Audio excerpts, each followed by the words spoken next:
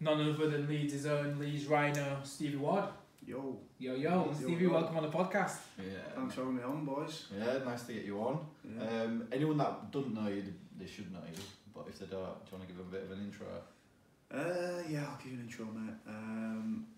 So I'm from Morley, so not far from here. So I'm a Leeds lad. Always grew up with rugby, so basically from about 6-7 years old I played amateur rugby. My mum and dad weren't into it. My dad played it when he was younger, but they were more into like bikes and that sort of stuff. And so I got into it just by the childminders next door, neighbour's son. Started playing with him and then went down to the local amateur team, Seeing Saints it was in Morley. Played a little bit of rugby union after that, but then came back to Leeds and played with the Chilwell Chiefs. And kind of worked up through that as a youngster really, until I signed for Leeds on a scholarship at 12. So I've been at Leeds since I was 12 years old. I've already done a testimonial. I was trying to get a testimonial for now, but don't work like that. So I've been at Leeds for quite a while. Won some trophies. Been in a treble winning campaign for Rhinos. Played when I was 18, youngest player to win a grand final. Played at Wembley, the Challenge Cup final. And had some fucking awesome like times playing for Leeds. It's been awesome, and that's been the real journey for me. And I guess you'd say that just over 2.5 years ago, we launched Mantality, which is something else that probably alongside rugby has really been something that I've been developing and learning and also developing and learning myself alongside it. And the nuts and bolts of Mantality is I guess it's similar to what your guys' ethos is to help the everyday male become a more comprehensive version of themselves, of the mindset, the first point of address. And that that brings different stuff out of it, but that's my background. I imagine there'll be more stuff to fall out of it while we chat. Yeah, definitely. That's a big intro though. Yeah. Big intro. I'm not used to doing that, but... Yeah, talking about yourself, Richard. Exactly. Questioning people. Exactly, yeah, it's crazy. I think since I was like kind of 12, so my family are Bulls fans. Right, yeah. So I grew up through that whole kind of rivalry time, and then just seeing Leeds just take off. So you, like, on the cusp of all that at such a young age. What's that? What's it like? Like, is it mad? It's yeah, mate. Cause I was 18, so I juggled my A levels at the same time as when I signed professional. So a normal day for me, from right nearly at the start, 16, 17, was I'd go over to Kirkstall, do a gym session like 6 till 7:30, drive over back to Morley, do a full day of school at Woodkirk Academy, do my A levels and go back on the evening. So that was like working my way to try and get to a game, try and make a debut. And then all of a sudden I made my debut playing at Standoff, and I'm 18 years old and playing with like Kevin Sinfield, Jamie Peacock and Danny Maguire, Rob Burrow, and these people that you will watched. Still in that kind of dream phase. When you're 18, you're like, that's the next big thing. If I can do that, it's living the dream. I'm 18, I'm picking my A-level results up, and then I think it's about 2 months later, I'm playing at Wembley, in ours with Kevin Sinfield, and I'm going, fucking wow, this is mad, yeah. That's fucking crazy. I remember the nerves, mate, on that day. Never had nerves like it. Like I've always been, I've always had a saying that the game never changes. Whether you're amateur or, whether you're going professional, you're still playing the game. You know the game, you're the best. But mate, that day at Wembley, we're going to play 6 in front of 80,000 people. I can remember being dizzy, I was that nervous. Wow. Yeah, and I went into change rooms and went to the toilet for a shit, and I'm like, this is next level. Nervous shit. Yeah, exactly. Like pre-match shit. Like, this is next level shit, this, literally. But it was good, mate, and it kind of, the roller coaster didn't stop from there. It didn't stop from there, mate, and there's been many more achievements and low points and all that kind of stuff, which you only learn with experience. You know, I never got told that before. You know, I always got, you know, said do your A levels and do this sort of stuff if you get an injury, but there's so much more that you can learn to help you operate in the world as a rugby player, as a person, alongside it, which helps, which is kind of why I think I've put Mantality out there to give my spin on it, and why I might be doing some work with schools now as well. Yeah, that's something Neil from King Kobe talked about. He was saying that he didn't really care that much about what his kid was doing at school anymore, because he was like, as long as they grow up to be a good kind of kind person with like good emotional intelligence, and that's all he really cared about. Like, obviously, like there's a benefit to going to school. Like, I'm not gonna sit here and be like, yeah, just fuck it off. But I think like, we can all agree it's a good route to go down in the world these days. Like, for sure. So to strip it back for yourself then, school days, what were your school days like? Did you study quite easily? Did it all go in quite easily, or was it a little bit harder in the just for you? I had to work hard. Like, I was naturally good. I'm naturally good at the side of things like history, specifically English. Like, I got English quite well and could create stuff on the English side of things, but maths and science is where I lack. Right. But I had to work hard. There was one time where I was in the second year of A levels, and then I went to do my English exam. We sat it early actually, but I was away on pre-season camp with Rhinos in Cyprus for a week before the exam, and not done my work properly. You know, I'd not been revising, I'd been training, and I'd been like kind of slacking. And I went and sat the exam and got a U. And I went, what? No way I've got a U. I don't know if I completely answered the question wrong or what, but it kind of was a big kind of sign to me that I actually needed to work at it and crack on with it. And I ended up being like 1 mark off an A when I sat it at the later point before the Challenge Cup. So yeah, it's they're coming out hand in hand for me. Like it wasn't like such a natural thing. There's probably something natural there, but you know, I had to. So you've been quite aware of your own performance, and so to say from quite a young age, in terms of from a rugby side and even from an academic kind of side, you've been quite on top of yourself through that. Yeah, I think so, mate. I'd like to think of myself as quite self-aware, and I've had practices since the last couple of years really, where I've probably honed that a bit more, but I think, you know, that might have been something that's helped me along the way as well. I'm still completely oblivious, so I'll forget stuff, I'll walk into things and I'll do all this sort of shit, but yeah, I kind of very honest with myself. Yeah, we found that big time on the podcast, hasn't it? It's like taking accountability for yourself. Yeah. So with that then, how did you come into doing Mantality? How did that come about? Like, did you go through something in your life? What sparked? So we mentioned like the period when I was 18 where I was doing the A levels and playing and having these fucking meteoric rise really, where to play these games and play these finals and win.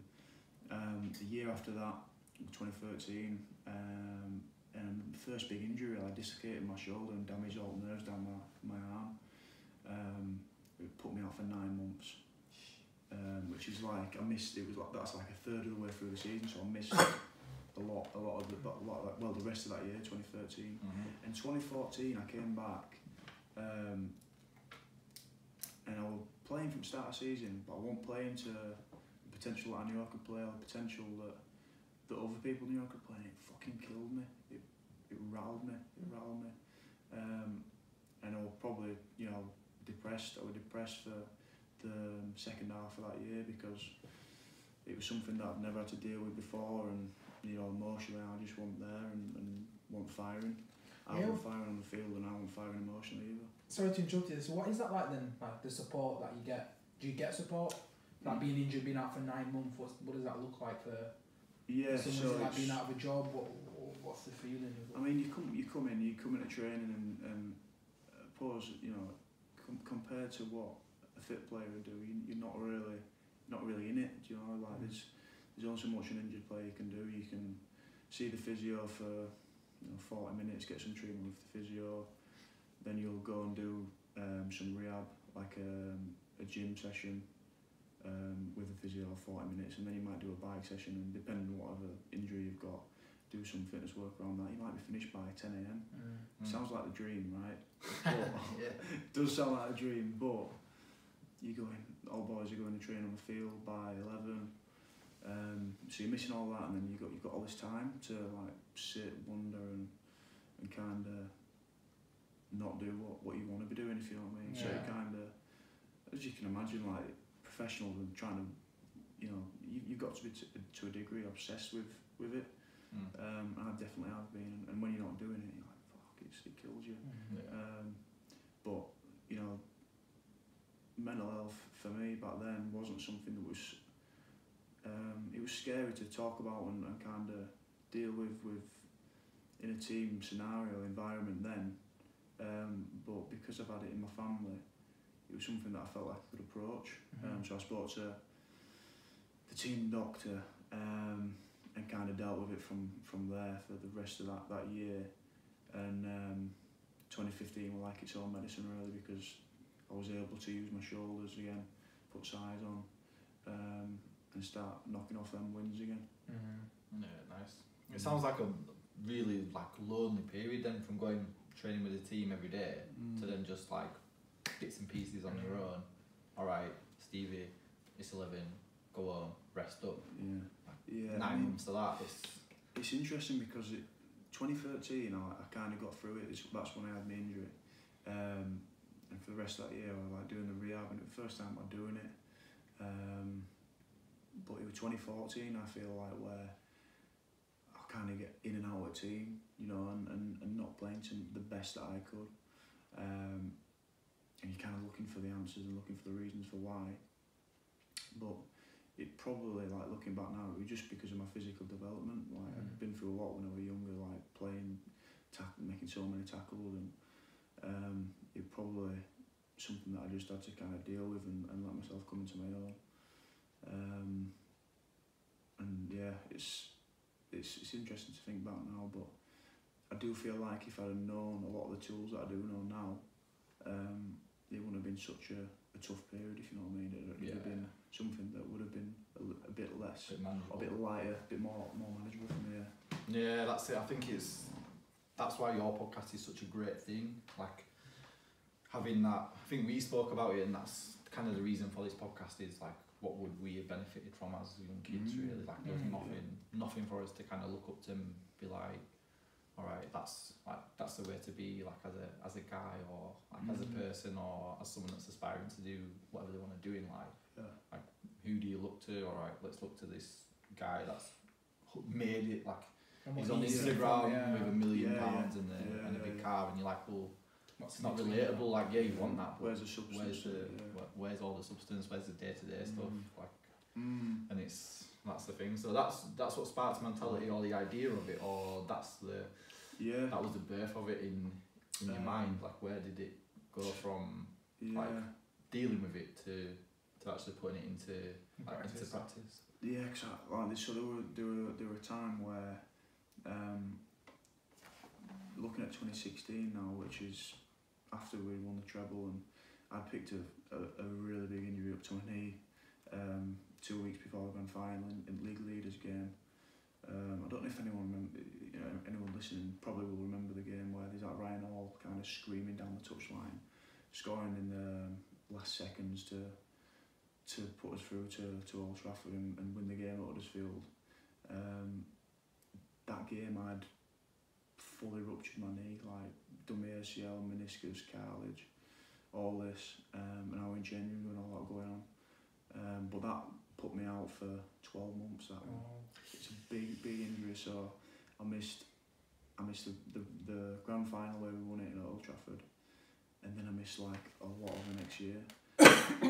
So I remember being on my physio bed, like looking at my knee, going, right, there's something that's got to happen here.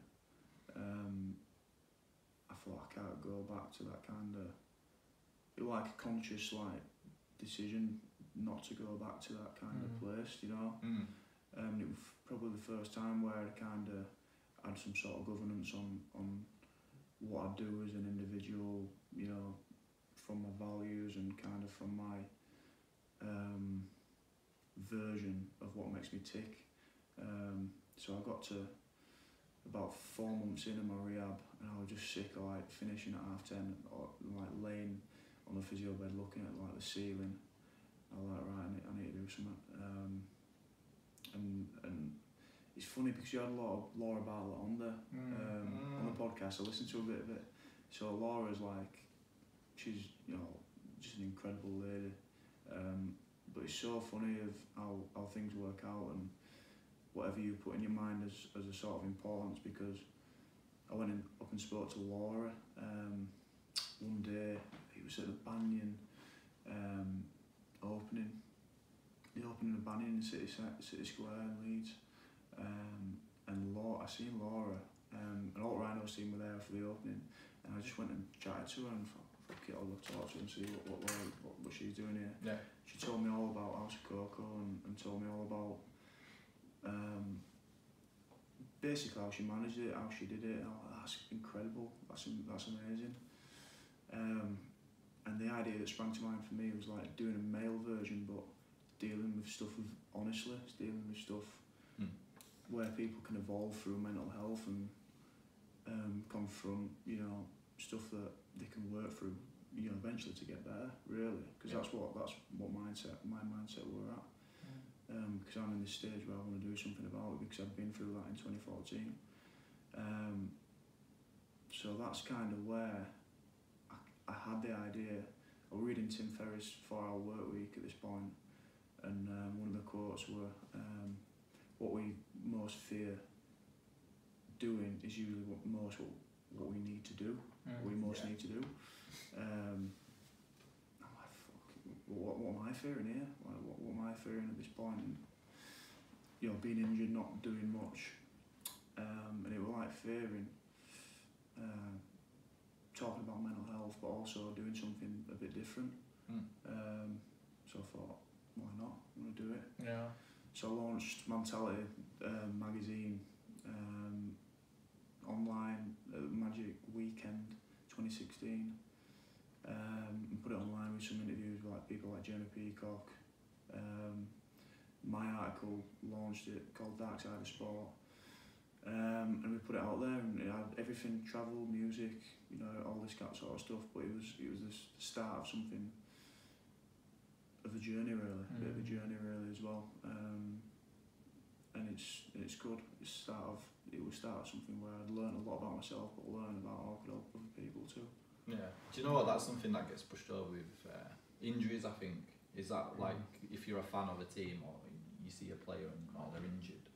Like I remember my friend from school, Danny. He was always injured. Like he used to play for Town, but he was like always really injury prone. Like just the way he was built, I guess. But you always forget about the mental side. Like recovering from an injury, like you see it as a headline, you just see it as a physical. No one ever addresses it or thinks about actually like, coming the back mental in side. the game, getting your mind ready to get there's a lot to it. Dealing with the do you worry about it like when you start playing, even though you've done all the rehab, you worry about it like going again, like do you you don't trust it? Like it's a weird, like we said there, like that's a lot of mentality was to change perceptions. Like fans would be like just not, you know, like, have no sort of inkling towards what the mental side of getting back from an injury is, and never mind what it is going through the season. So that's what Mantality was as well. But on the side of getting back playing, I don't think, you know, you have to play rugby league in big games. You've got to get. Or for me, I try to get into a zone where I'm completely in the moment. Like I'm not thinking about my knee or my shoulder or anything. I'm a bit kamikaze, to be honest, at the best of times anyway. Yeah. So I'm just like, that's probably, you know, yin and yang really kind of thing. I'll pick up some injuries because I throw myself in there a bit. So, but that's individual to me, and I'm sure there's many other athletes where they need to get their head around it, and usually after 2 or 3 games you kind of forget about it anyway. Yeah, alright. Yeah, it makes a lot of sense. Because that's what I was going to ask, like, what were when you were kind of soul searching or like doing that sort of kind of reflecting, like what were the anxieties that were cropping up? Like, was it the worry of worrying about the injury, like going back into that spiral? Is that what it was? Like, it was like a turbulent few years for me, and this is, you know, that day of the game, it was like the day we'd buried my nana as well. Oh shit, really? So I buried my nana that morning, and I'm like, right, I'm gonna have a fucking awesome game this tonight. I'm gonna kill it. Like, scored within about 5 minutes. And we had a really good first half, and we're like, we're going to win it, you know, we're going to win, and then took a turn, we were losing, I'd done my knee, like, oh my God. And it was just that moment, man, I was like looking at my knee. I think like you turn the pressure up that far on the pressure cooker, or however you want to kind of think of it, and it just like clicks, and you've just got to. You kind of get put through to this point where you've got to think about or address a lot of things for how you navigate or for what could work best for you, and that's what I think that moment kind of was for me when I was looking at my knee, and just thinking about, you know, what's kind of next, what's the next stage for where I go. Yeah, that's it. Is that the point where you kind of drew, like you say to yourself, right, my knee's gone. You're looking at it and you're like, there's 2 ways you go from there. That's either your bottom, and you bounce back and you get back into kind of a positive mindset, or you go into, or you can. That's not the bottom. That's the trigger to go like even further. Yeah, like, because I think that's, you know, like it sounds more trivial, but like a diet, like, or someone fucks off a diet and has a Mars bar, and then 10 minutes later they're eating a fucking pizza. Like, they just it snowballs. It's like drawing that line. Like, for sure. The important part. I know I don't want to like bog it down to something so trivial. It sounds a bit rude. No, it's not. No, it's not. It's you're right, mate. It's and I've had to do a few of those decisions, mate. I like last 2017. I dislocated my shoulder the week before the grand final, and that was in the semi-final. And I'm like, I'm gonna miss another one. So you kind of think of 2015, where I've done my knee. Like, no chance of playing. I dislocated my shoulder, 2017 semi-final, and I'm like, I've done it again here. It was like, wow, how can this happen? But in that instance, I decided I was going to play, and that everything that had happened in that week leading up to the grand final would allow me to play. And that is like literally the power of your mind. Honestly, it's like. It was a weird week, that, because it was like all or nothing. Do you know what I mean? It was. I've never been in a position where it's like all or nothing. Like, some games you play, I might get a bit more hurt or whatever. It's like, well, I needed a knock on the shoulder anyway. I was gonna be missing a few months after the final. So everything that came into that space was like, well, I didn't even need to negotiate with it or think around it. It's like, well, I'm playing. And the worst thing that could happen is I've tried and I can't make it. So everything were on then. Managed to obviously get on the pitch, and we managed to win. So that was an incredible time as well. Yeah. So, you know, with like introducing Mantality to the team, then how, and like the boys and the guys, how was that transition? I've played professional basketball when I was younger, like 3 years of my life, and I lived in a house with the players, and it was like constant when you were your boys. I don't know. Yeah, you are a team, but there's also a bit of that your own personal ego and the banter with it. Was it quite hard to like open up and be it's a really, kind of real about that? Really, really good question, that, mate. Because that, you know, even in team environments is quite a big thing, because there's one scenario where I launched the actual thing for Magic Weekend, and I was fucking like so nervous. Like, this is like a big thing. You know, not just talking about mental health, but coming out and doing something like this to, you know, to kind of change perceptions and actually, it's not really being done, really. Like, exactly. Putting yourself out there like that. There's not many people that go out there and do it. No that way. way. Exactly.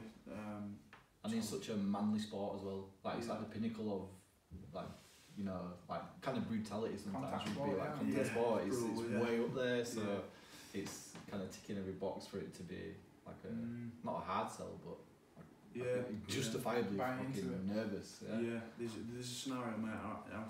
I was going up to Newcastle as well to be there for Magic Weekend when it launched and stuff. I got on and nothing was different. There was a bit of banter and you know, there's like no change. We're like, well, and because people know what it's like, do you know what I mean? It's not.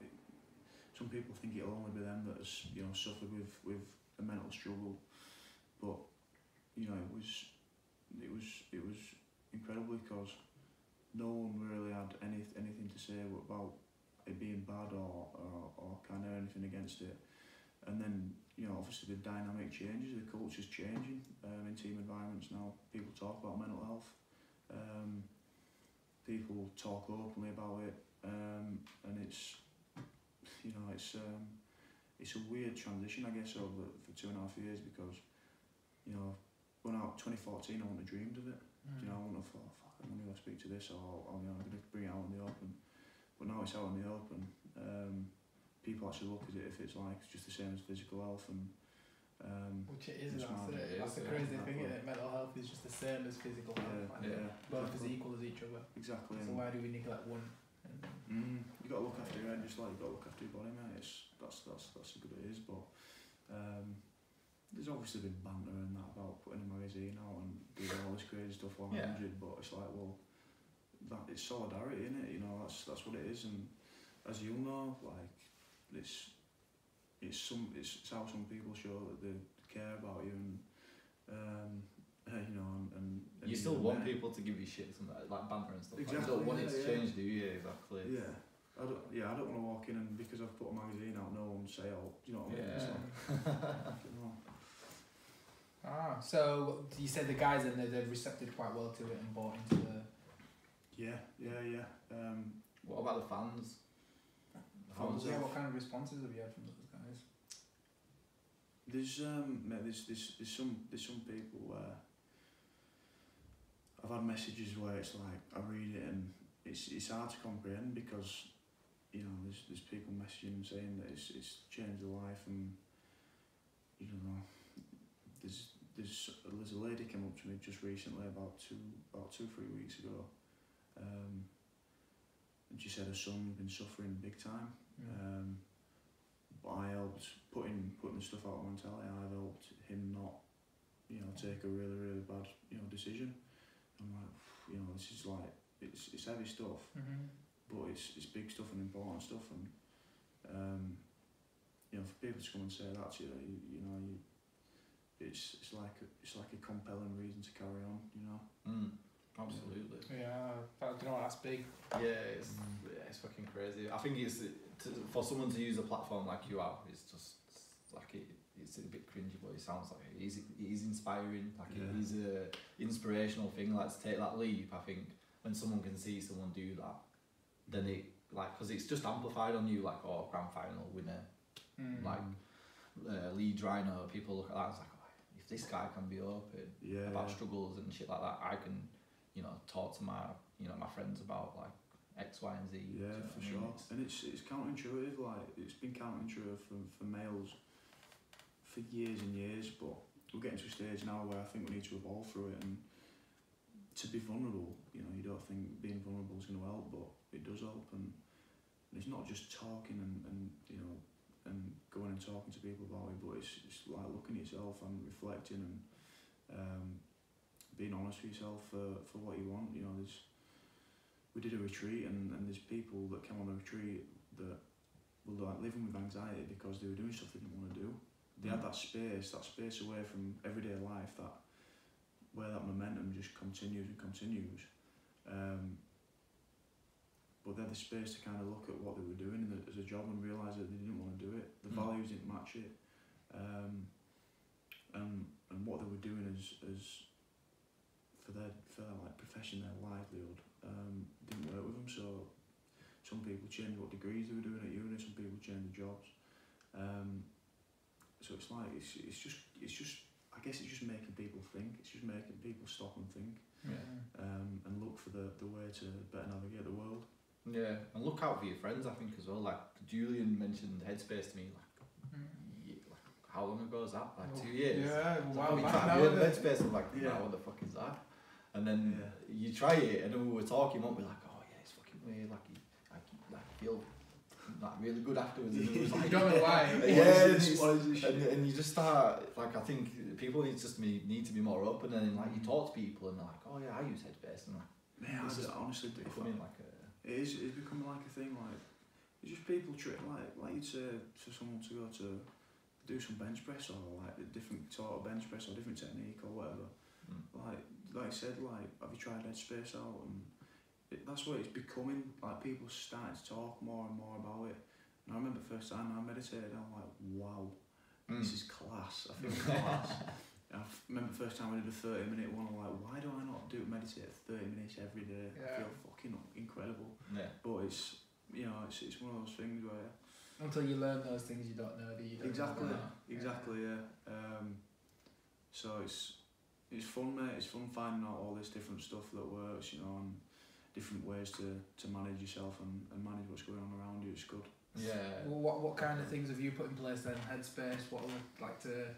I guess to switch off from work. Yeah, so like that, just getting away from that momentum helps, mate. You know, that's why people take holidays, because they have a break away from what they do. Float tanks. Have you tried float tanks? No. I've always wanted to go to deprivation thing. I heard Joe Rogan's are quite low. Yeah, they're good, mate. They're good. You should give it a whirl. Like, I must have been about, you know, over 10 times, and I reckon about 6 or 7 have been like really beneficial. Yeah. It's just like takes you away from it, and you're like obviously complete darkness. It's like they say it's like the closest thing to being back in the womb. Yeah, like no sound because you've got earplugs in, and the skin, the water's skin temperature as well. And you go into this kind of weird phase, like, I don't know, it's like halfway between like asleep but you're not asleep, and you're like kind of dreaming, and you're like, what is going on here? But as soon as you get out, mate, you feel miles better, as if it's something like meditation on like hyperdrive or something like that. So that's something that I use every now and then. I also sometimes I guess it's another version, but I sometimes have a day in the week or a day in the month where I'll get in the car and I won't know where I'm going. I'll just like get in the car and I'll just head somewhere. And, you know, as if I'm going to go right, left, straight on for 10 miles and go right, left again. End up somewhere and kind of spend half a day, you know, nearly a day, just doing something random. Because you don't have, like, you know, when you set up like as if you're going to go somewhere, and you've got all these expectations, you've got all like the kind of ideas of what it's going to be like, how long it's going to take to get there. But you're proper in the moment, mate, when you do it, because you don't know where the fuck you're going, you don't know what it's going to be like, and that's just another version for me, really, which I do when stuff gets manic, you know, when stuff gets stressful. So yeah, that's another thing that I found interesting. Yeah, that's pretty cool, man. I've never heard anyone say that before. Yeah, it's funny. Yeah, that's cool. What's the weirdest place you've ever ended up? Well, I ended up going to driving to like. Derbyshire, that sounds good. Like, that sounds good. I like down there. See what's down there. So I headed down there. It's like further south, and I remember getting there. And like, it said signs for Derbyshire, and I was like, "Where's this here?" Like, because on the horizon they were like, I'm trying to think of the name of them. You know, like it's not here, but it's like, you know, on Simpsons where there's like nuclear power plant. Like one of them. I'm going, where the fuck am I going here? I'm like, what is this I'm doing? Where am I heading? But then I pulled off going into Derbyshire, and there were like some sign for like Elveston Castle. I thought, oh, Castle, that's pretty cool. Check that out. Yeah, check that out. Anyway, I went in and pulled in there, and it was classed it. Like, sun came out as soon as I got away from the power plant, and just like literally went and walked through like these woods and up to this castle, like proper, like you wouldn't have even thought about it if you're not doing this mad day or whatever you're going to do. But it was class. they have like these gardens that you see in Alice in Wonderland and that. I'm like, this is crazy. This is crazy. I did not know that I'd end up here. Yeah. And then because you don't know what you're gonna do, you don't know how long you're gonna be there. You're just fully in it and you're just experiencing it. So it was good. Yeah, like totally like intrigued by everything around you and stuff like that. Yeah, exactly, because you've not planned it, you don't have an idea for what it's going to be like. So that was pretty cool. But another thing that I'd stress, which is important for people, is to know your values as well. And then when it does get tough, or when you're in a stressful situation, you can kind of link your behaviours to your values. It's almost like a fake it till you make it kind of thing. You know, when you're not feeling great and you don't feel like there's anything that'll make you feel better in that situation, behave to what your values are. So for me, I know that I'm a student, so I want to learn stuff all the time. I know that I'm a bit of a leader, and in that I'm always striving. So I'm like always striving to like achieve and to learn stuff, to get better, to do all this. And kind of in that, in different things for what you know. You know, I know I'm pretty selfless as an individual. What is it that you can go do where it's going to tick those boxes for you? You know, make you tick again. Yeah. So for an instance, we went down to London. We went to the Global Mental Health Summit. When is it now? It's about 6 weeks ago. But we did a video with these guys that are doing the Strong Not Silent campaign down there. I don't know if you've seen it. It's my managing, but we did like a spontaneous like vlog type video. People will be able to find it on MantalityMagazine.com. Trained with them, so obviously I'm used to training.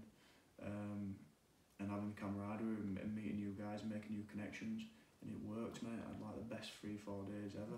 Do you know? And it's like just try and think up of that version of behaviours that links to you as an individual, and you'll almost find yourself in that cycle that you want to be in. Yeah. Do you think that's the problem?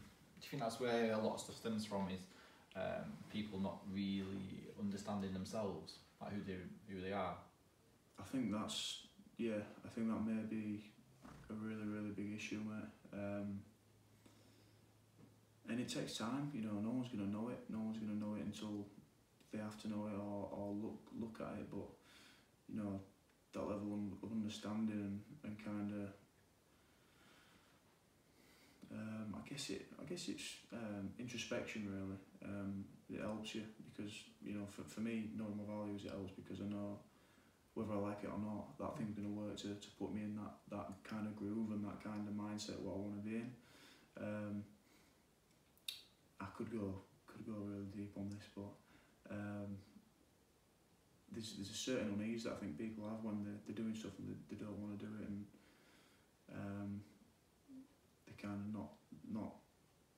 not in sync with it, if that makes sense, and that's why they make the wrong decisions, or you know, choose to go down the route of drinking and don't make that opportunity to stop and look at themselves to take that next step for what would work for them.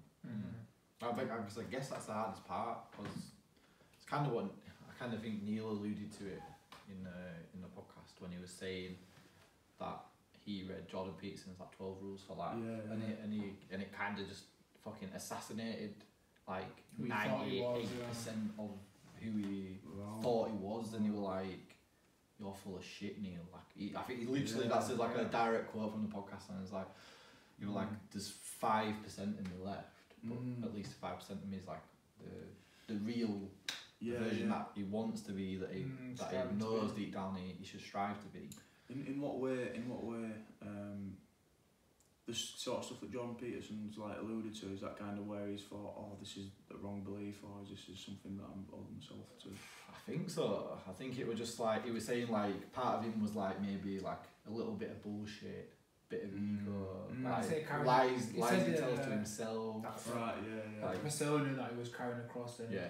He said he had this girlfriend that basically told him straight, "You're not this guy who you think you are." And then down the road, a few years later, he actually realised that. That's that was kind of like the turning point in his life. Wow, yeah. And he said it just like hit him like a fucking bus, and he was like, oh, like how does she know me better than I do? And he said it just like, like one of them moments where you're like, what the fuck? Like she just saw it instantly. Yeah. Because it's not out yet, is it? That podcast's not released yet. That's it. Like we did a little part 2 with him, but yeah, it was crazy to think, because I think sometimes like you'll kind of be flexible to the people you're around, and then you'll kind of leave that situation, and then you're like, I only did that to please them, not myself. And like, and that's normal for people, isn't it, mate? It's normal. Of course. But yeah, that's it's a strong point. It's a strong point. That's a strong read. That if he's thought that, like, fuck, 98% gone. Yeah, it's tough when you were saying, just I can try to be 1% better, you know, every year. That's what, you know, and that when I go on Instagram, it's like, it's a weird thing, Instagram, mate, because people, it's a weird thing, because people are living by their image. Like, for me, that's like a physical kind of metaphor for what people are living by their image, like what they want to put across, how they see themselves, what matches with their image, you know. So whether they're looking at, you know, females, or they're looking for a partner or a bird or whatever, and that matches with what my image is, and that's what people are learning, you know. That's what this generation, you know, is learning to do now. So step back from it and kind of, as we said, like, know yourself and know what works for you, because it's it's a fucking weird thing, is that Instagram, innit? Yeah, big time. Yeah, it's so we've talked about it loads, about it's like it's just kind of, what was we saying about the social media thing? Like social media was like it's like a bit of a test on like society, like a fucked up science experiment. Like, let's give them social media and just see what happens. Could be. But then now, like, for a long time, it was a big ass fucking negative. Like, and it still is. It still has that negative connotation of like, all right, people only put their best life on there, whatever. But then the flip side to it is things that you're doing.